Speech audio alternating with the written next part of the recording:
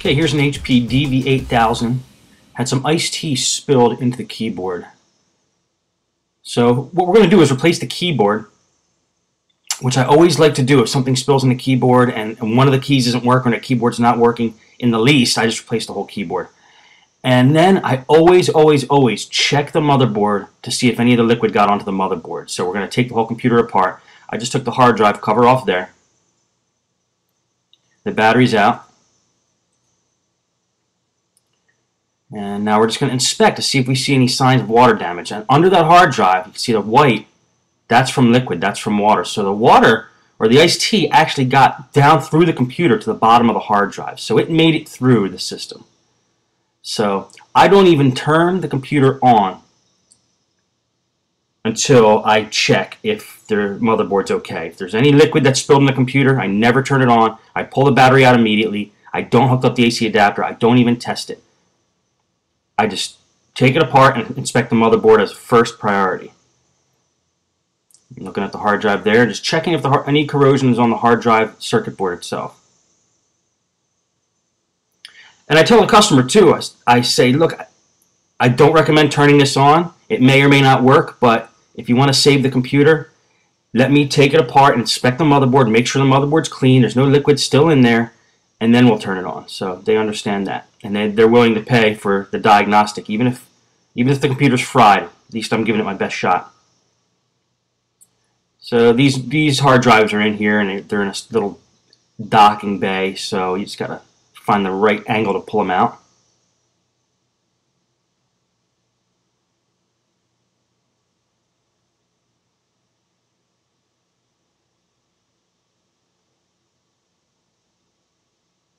While I'm working on that, I just want to say it is important when somebody brings in a computer that has liquid spilled in it and they say, I spilled liquid in this. No matter if they say if it works or it doesn't work, don't even try powering it on.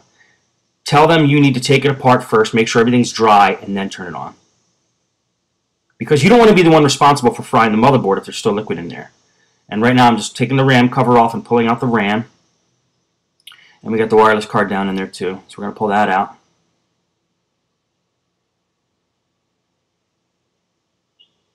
We want to get to the motherboard, or we want to inspect the motherboard for any white spots, corrosion. That looks like all the components. Most of the components are coming out. There's the CD drive. Okay, now we're going to start unscrewing screws from the bottom cover.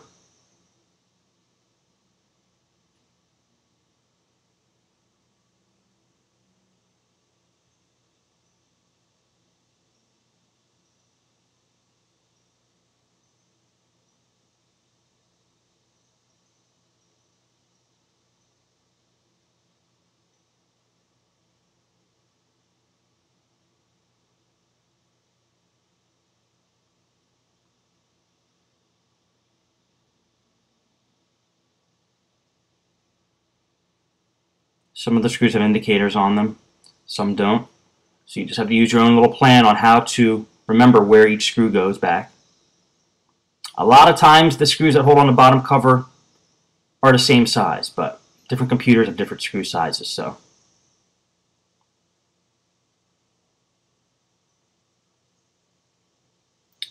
and you can see on this computer there's some indicators. Those numbers next to each hole tells you what size screw goes in each hole. It's usually measured in millimeters when they do that. On Toshiba, it's like F5, will stand for 5 millimeters, I believe. And this one, it just says the number and says millimeters.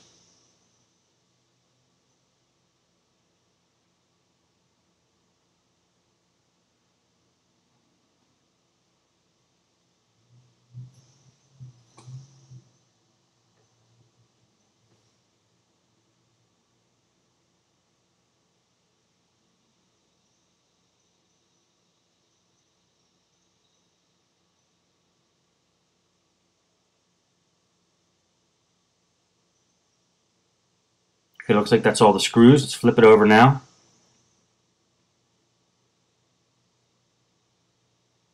And we're going to attack this from the top now. That hinge cover should come off, and that is how you get the keyboard off. On most systems. Let's see what happens on this system.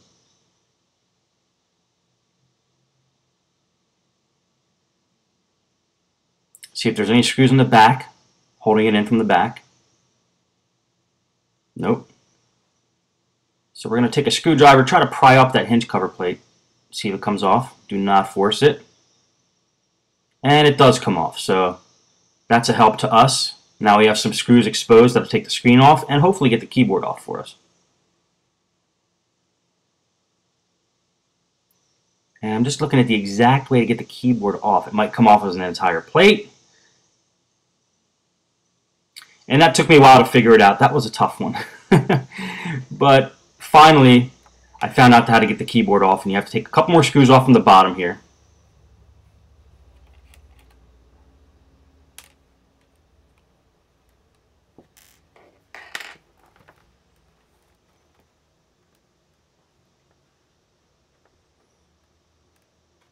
This is a bigger model. I believe it's a 17-inch, so it's got a little bit of a different design. It's the HPDV8000.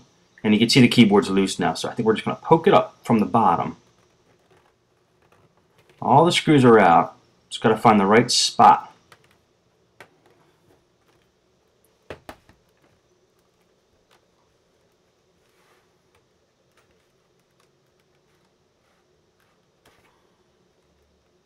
Just feeling along the edges in the bottom, see if there's any place to poke the keyboard up. We're getting the top case off, and it turns out the keyboard just kind of falls out when you do that. So there was a way to get that keyboard off. I don't know exactly what it was, but just checking to see if I scratched anything, which I didn't. And now the keyboard comes off. So now we know it comes off as that whole plate, and it's screwed in several spots on the bottom there. You can see a little post sticking up. Now we know for next time. I keep all these, I guess you could call them bloopers in here, because this is real life. This is how I do it. So it's not going to be perfect every time. So don't feel bad if you don't get the job done perfect every time on the first time. And then we just remove those 2 ribbon cables. That keyboard also has the power buttons and LEDs on it too, so there was 2 ribbon cables for that. And we're going to detach the ribbon cable for the touchpad now. Anytime we're able to get to these cables, when you know you have to take the top and bottom cover off, just unhook them, because you don't want them attached when you start to pry the computer apart, because they might rip, and they're a pain. You don't want to have to reorder them. So we detach the touchpad cable there. Just make sure it's out of the way. And now I'm inspecting the motherboard. I'm trying to see if I can see any corrosion. We may not have to take the whole thing apart, but we're going to have to make that call.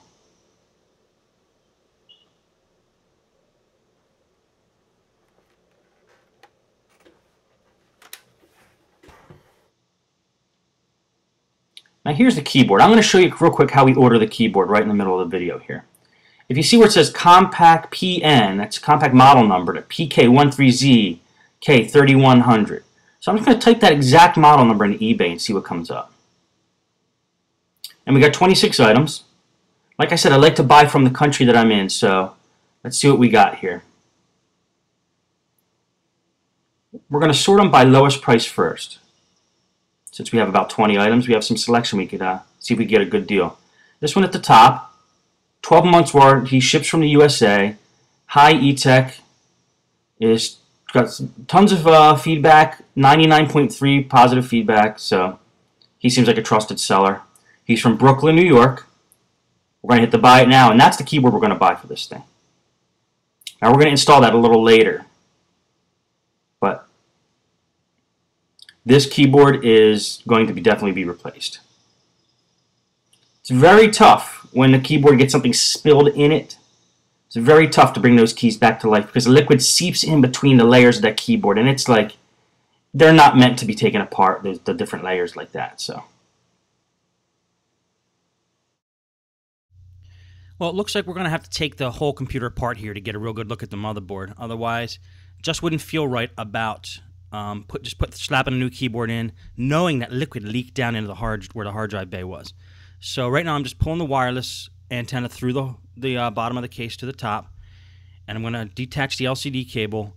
These are the 2 wires that are coming out of the screen, so after we do that, now we're able to pull the screen off. And then once the screen comes off, we can get to the top and bottom case and get the motherboard out of there. or at least get a good look at the motherboard. You'd be surprised when something spills in these things, the tiniest crevices the liquid could get into and cause a problem. Would not believe where the motherboard looks perfectly fine, but there's this one unexposed area, and once you expose that, you see that the liquid actually leaked into there. Okay, so I just fast-forwarded getting that screen off.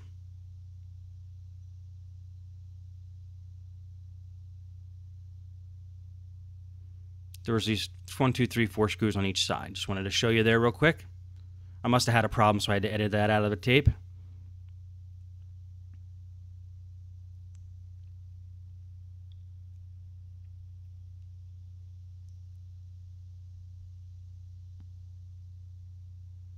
And now we're just going to take screws out of the top part of the case that are holding the top part of the case to the bottom case.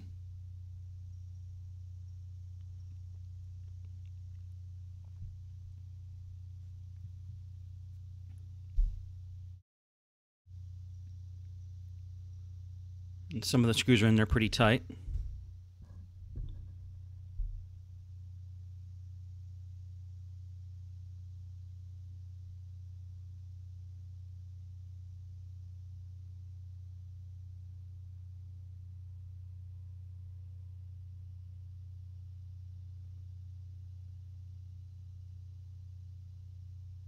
Just look for any screw that could be holding the two parts of the case together. Sometimes you'll unscrew a screw that actually isn't holding the case together, but that's okay because it's better to have more screws out than to have them in and then you have to break something to get the cases apart.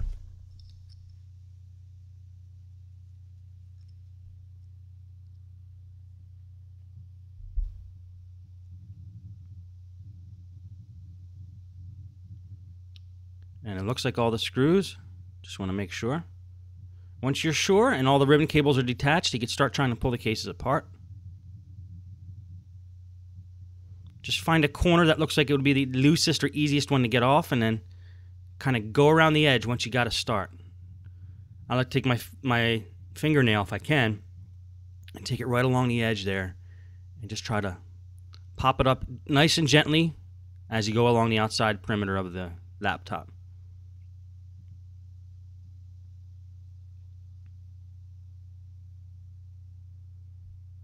And remember, if it feels like you have to force something, there's probably a screw or something holding it in.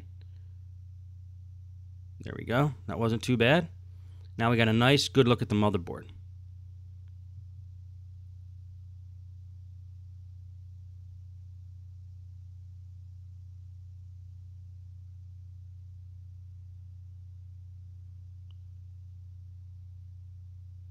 Now there's that black panel there. I'm not quite sure what that is. That might be speakers or something of the sort.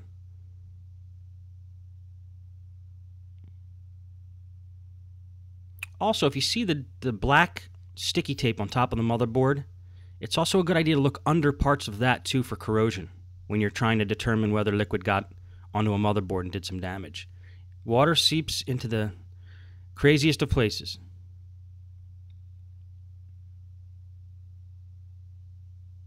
Yeah, and that black thing I'm trying to take off there, that's the speakers.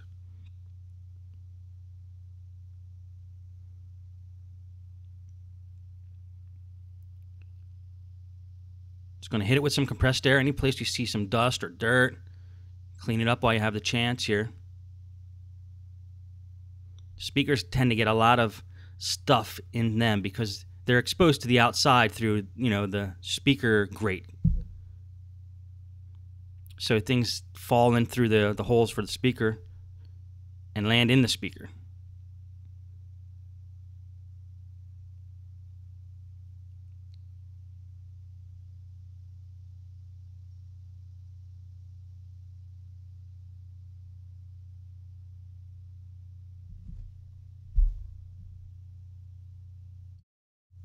And once you determine that there's no corrosion on the top side of the motherboard there, you can start putting everything back together. And I always like to dust things before I put them back together, just because now I have an opportunity to do it, which I probably will not have in the future. So make sure everything's fastened down properly and start putting it back together. Now, what I was doing as I was bending that black piece back, a couple minutes ago, is I was looking at the underside of the motherboard as well. It turns out I didn't really have to take the whole motherboard out. I was able to see under the motherboard, and I inspected it that way. And there didn't appear to be any corrosion on the underside, so I think we're okay. Now again, this is just a precaution. The customer only said that some keys weren't working, but whenever they tell me they spilled something into the machine, this is what I like to do. It's better to be safe and better to make sure the motherboard's clean. This way the computer actually lasts. It might only run for a month if there still is liquid down there.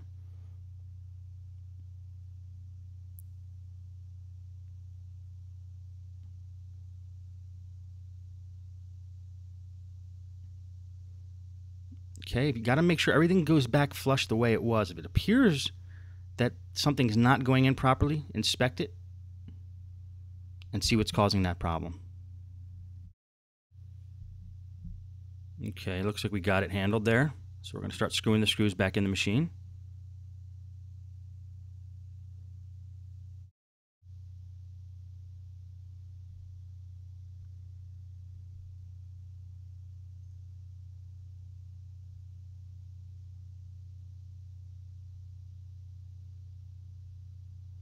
Now I'm going to speed up this recording, so again, not to bore you guys, the screws go in the same configuration. We took them out, so it's pretty self-explanatory.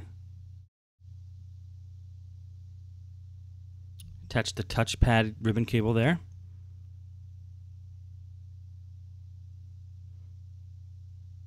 Let's get the rest of the screws back in.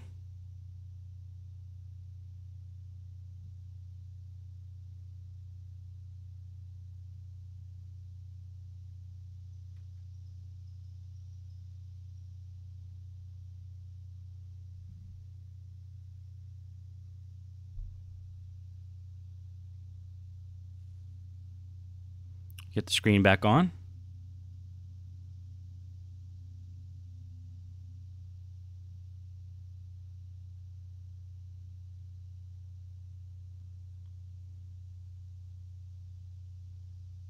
The LCD cable. Now it's time to get the screws in on the bottom.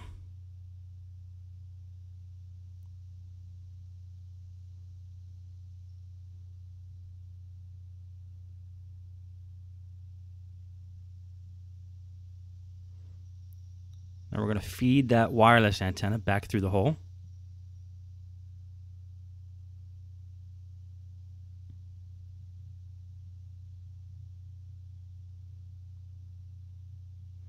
Now reattach the keyboard, mount the keyboard, snap it in, make sure that's screwed in properly.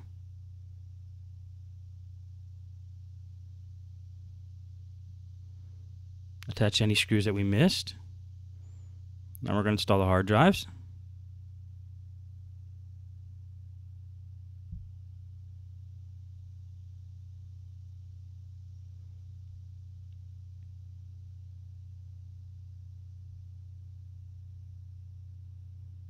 Put the cover back on, screw that on, make sure everything is flush.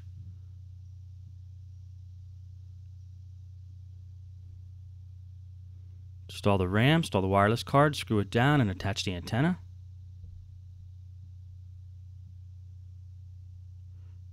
Put that hinge cover plate back on.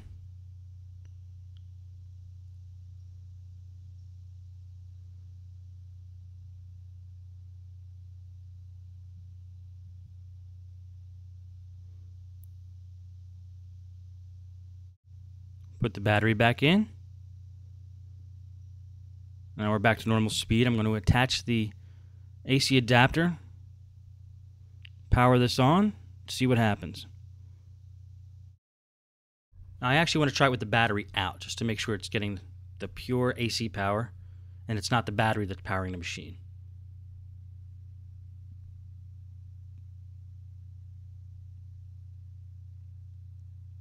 And it's lighting up, it's powering on. Everything looks okay. So we still have to get that keyboard, waiting for that keyboard to come in. We did order it. But in the meantime, if you want to use this machine and some of the keys aren't working, you can use an external keyboard through USB. This is a $10 USB external keyboard I got at Micro Center, real small mini one. Very cheaply built, but very handy. Now just be aware when you do USB keyboards that sometimes the drivers have to be loaded before they work. In this case, it worked right away, so we're okay with that. But now, I consider this computer done except for the keyboard replacement. We're confident there's no corrosion on the motherboard. Nothing is fried. Nothing's going to go bad. Everything looks clean, so it's good that we did that test. And that's going to be it for this video. Thanks again.